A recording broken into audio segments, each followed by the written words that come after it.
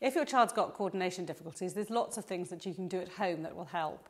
First of all, practice is going to improve, but make sure it's something the child wants to do or needs to do.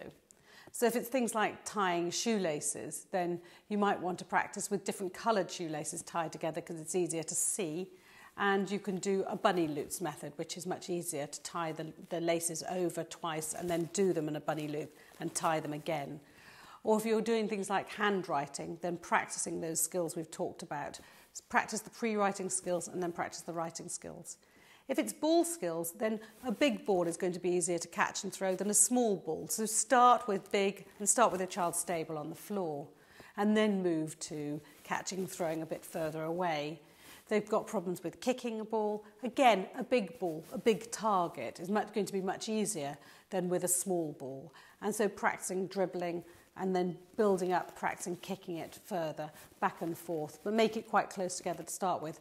But regular practice is going to be much easier to do than just occasional. We never learn to be a concert pianist by practicing the piano once a week. Same goes for coordination skills as well.